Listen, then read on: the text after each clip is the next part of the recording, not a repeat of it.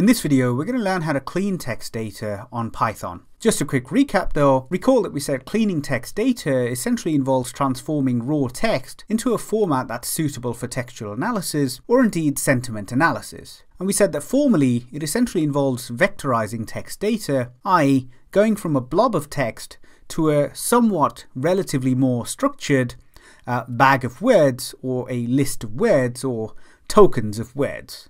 Further recall that we said cleaning text is a sort of three-step process where we start by removing numbers, symbols and all non-alphabetic characters, then move on to harmonizing the letter case, so for instance ensuring that all words are lowercase, and finally removing the most common words, i.e. removing stopwords. Now thankfully Python makes this entire process incredibly easy, so let's go ahead and see what this looks like in our Jupyter Notebook. So here we are in a brand new Jupyter Notebook, and the first thing you'll notice of course is that there is already some code on here. So in this case I've just imported some of the modules that we're going to be working with. So of course we need OS because we're going to be working with some files. The only reason we've imported random is because we're literally going to be choosing one file from all of the MDNA files that we've got randomly. Now, stopwords for the English language are actually built into Python's Natural Language Toolkit framework, or NLTK. And so to import that, you just want to type in from nltk.corpus import stopwords. And this will then allow us to later pull the set of stopwords for the English language. Importantly, if this is the first time you're ever importing stopwords from NLTK, then you might see an error. And that's likely because you don't actually have some of the core files that NLTK needs in order to be able to import stopwords. And so to overcome that issue, what you want to do is firstly import NLTK and then just type in nltk.download and put in stopwords as the argument in there in single or double quotes. And that will then download the core files that's needed to then be able to import stopwords from nltk.corpus. Okay, and the last thing is this random.seed, and I've just passed in 1, and all this is going to do is ensure that the random number that we get in just a bit to choose the MDNA file randomly, well, that random number is the same number that you would see if and when you run this Jupyter Notebook locally on your computer. So let me just go ahead and run this to import these packages. And then the next thing we've got here is code that you're hopefully already familiar with, because this is basically code that you've seen when we explored the MDNA or text dataset. So we're literally just listing all of the MDNA files that's inside the MDNA folder, which in turn is inside the data folder. And then we're just getting rid of the .dstore cache file. So let me just run that, and now we're sort of good to go. Now the first thing we need to do, of course, is to choose a file that we're going to be working with. And in this particular case, I just literally want to work with a random file. So firstly, I'm going to get a random number. And so I'm going to say random file IDX, short for index, is equal to random. So we're going to call the random module. And then we're going to say .randint, which is going to get a random integer between 1 and the len of MDA files, right? So basically we're just going to get a random number between 1 and the total number of MDA files that we've got. And we're going to store that as random file IDX. Right, so let me just hit Shift Enter, and if we call random file IDX, then you'll see that it's literally just a number. In this case, it's 276. And you should see the same value even though it's random, as long as you set random.seed to 1 up here. Okay, and now all we're going to do is we're going to open the file that's at index 276 in MDA files. So if I just call MDA files and then pass in random underscore file underscore IDX here, then this is going to pull the MDA file that's at index 276, which just happens to be this file right here. But now we actually want to open this file so that we can get the blob of text that's inside it. And so we're going to say with open, and then we're going to pass in the entire path to this file. Right, so remember that this file is stored inside the MDA folder, which in turn is stored in the data folder, which of course is stored in the master directory. Right, so what I'm going to do is I'm literally going to copy this entire path. So the /data/MDA, we're going to put that in quotes here. And then once we're in this MDA folder, we want to open this file. So we can actually do this by using f strings. And so I'm going to put a little f over here, which is essentially going to implement f strings inside these set of double quotes.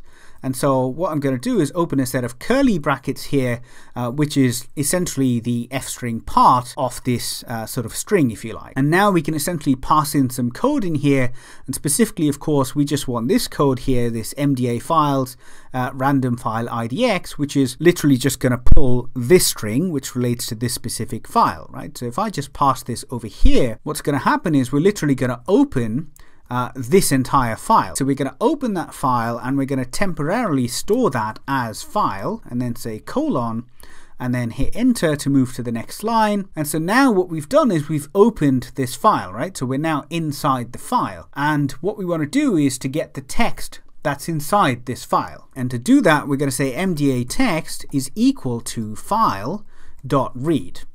Right? And what this is going to do is once it's opened the file, it's going to read all of the text that's inside that file, and then we're going to extract the text that's inside that file and store that text as a new variable called MDA_text. So let me just go ahead and run this, and if we now call MDA text, you can see that we've got all of the text that's inside that file. And there's actually quite a lot of text in here, but you can see that this is now all of the text that relates to that specific file. Okay, and now that we've got this blob of text, of course, what we want to do is get rid of the $, for instance, get rid of the numbers, get rid of the parentheses, get rid of full stops and commas and colons and all of the other punctuation marks that are in this document. And of course that seems like it's quite a lot of work, but actually Python makes this really easy. So the first thing we want to do is to convert this blob of text into a list of just a variety of elements, right? So what we're going to do is,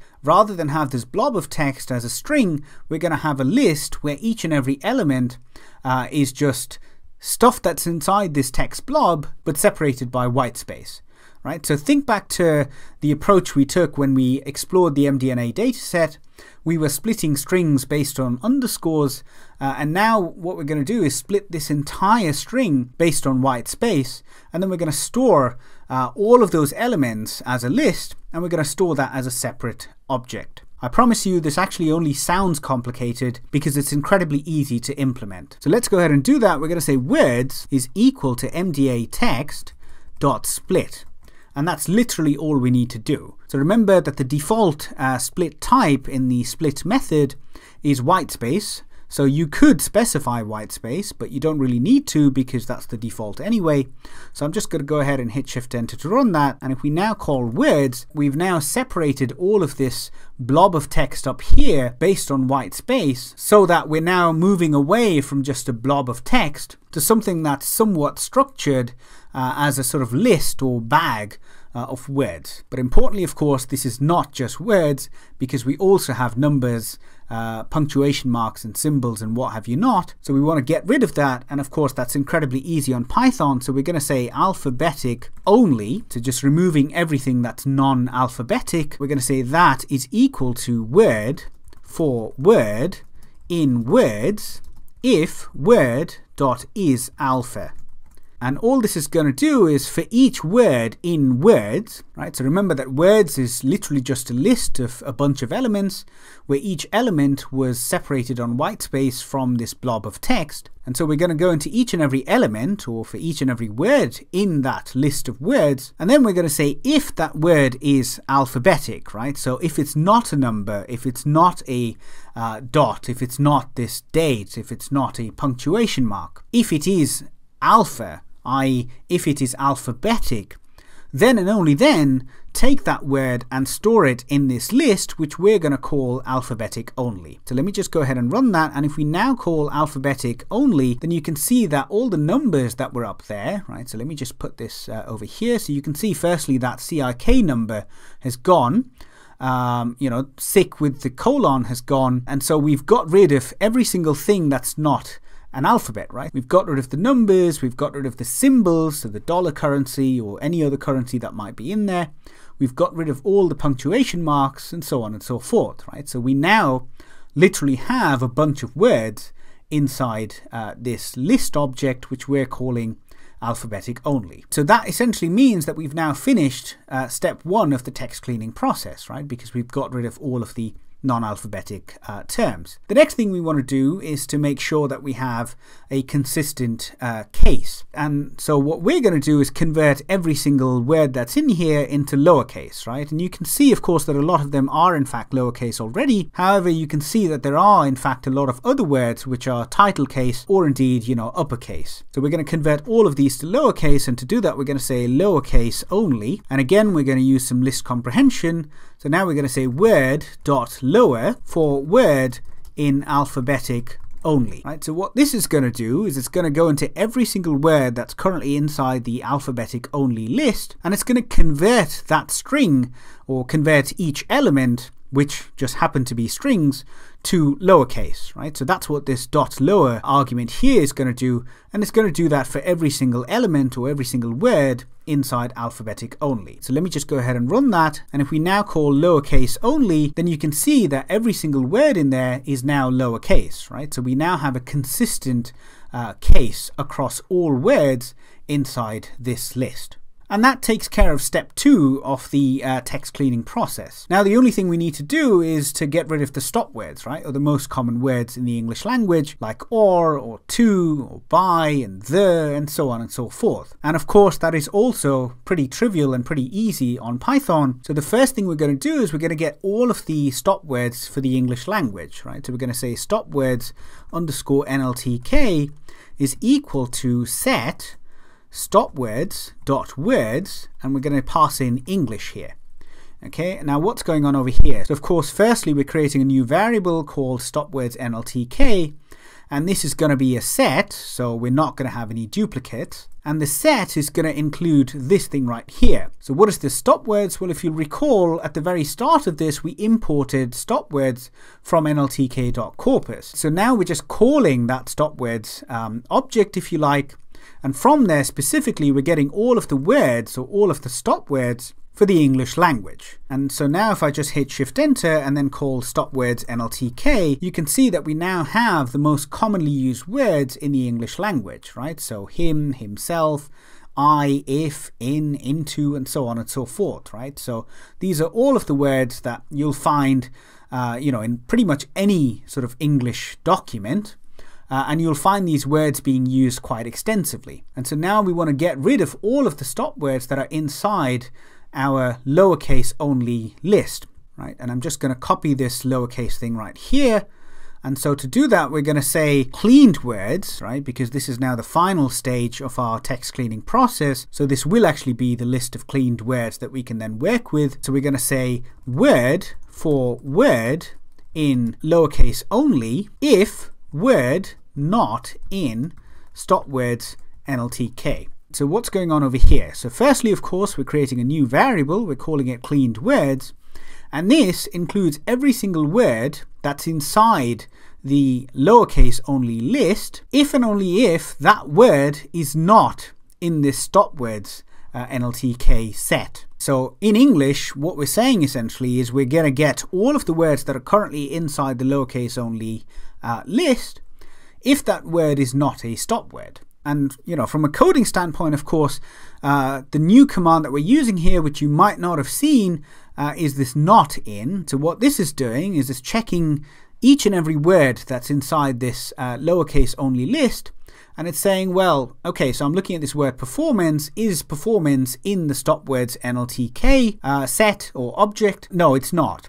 So because it's not in the stopwords NLTK, I'm going to store that word in this list called cleaned words, right? And then it goes to another word, like for instance, or, and it says, well, hey, is this word in the stopwords NLTK set? Well, yes, it is. And I'm not going to bother trying to find it, but it will be in here. Actually, this is alphabetic anyway, so you can actually see it here. So or is actually in stopwords NLTK. And so when it gets to this word, this or inside the lowercase only list, it's going to say, well, hey, this word is in stopwords NLTK. And so because it is in stopwords NLTK, it's not going to store that word in this cleaned words list. So cleaned words will only include words if and only if they are not in the stopwords NLTK set object. Right, so let me just go ahead and run this now.